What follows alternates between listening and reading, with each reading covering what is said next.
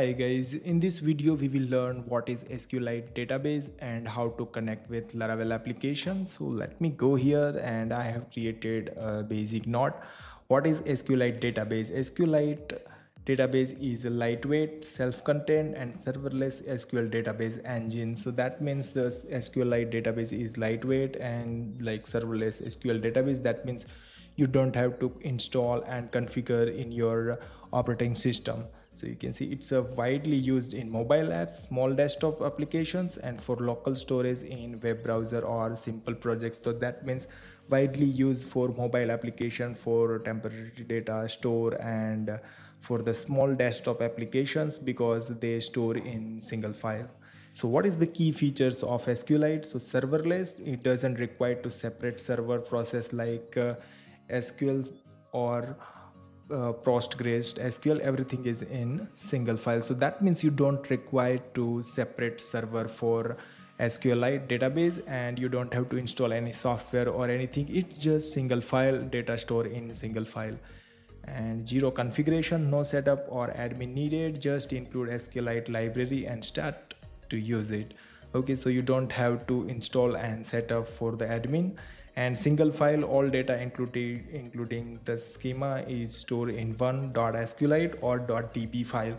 So that means it stores data in single file with .sqlite extension.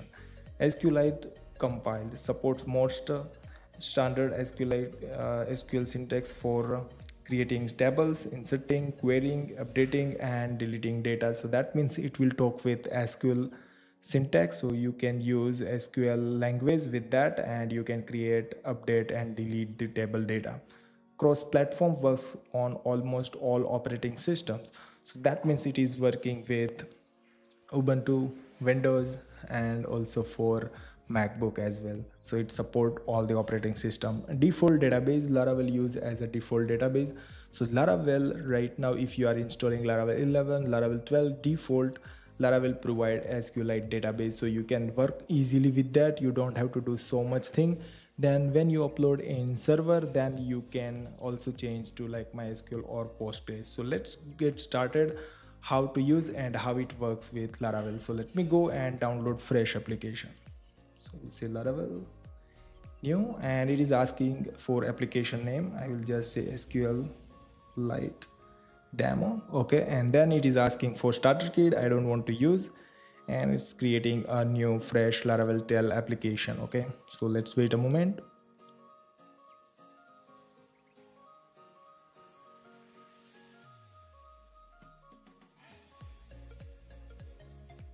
Okay, and it is asking for which database will your application use. So by default you can see that SQLite selected. I will keep that and just say npm install no, because we are not going to do anything. Just go to SQLite.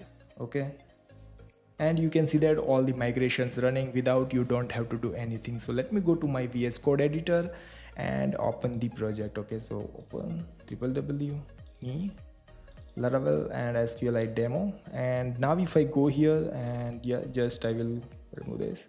Yeah, go to env. Okay, you can see over here database connection. By default use SQLite over here. Okay, and let me go to the config and go to the database, and you can see that by default they have used SQLite. You can also change with the configuration db database. By default you can see that database underscore path database.sqlite. So let me go here database, and you can see that database.sqlite file that's created. And you can see that you can change, like if you want to store this database file in app or in bootstrap, whatever folder, or maybe you can like create a custom folder, then you can change this path over here. Otherwise you can overwrite with something like this way. Yeah, like custom and something like that.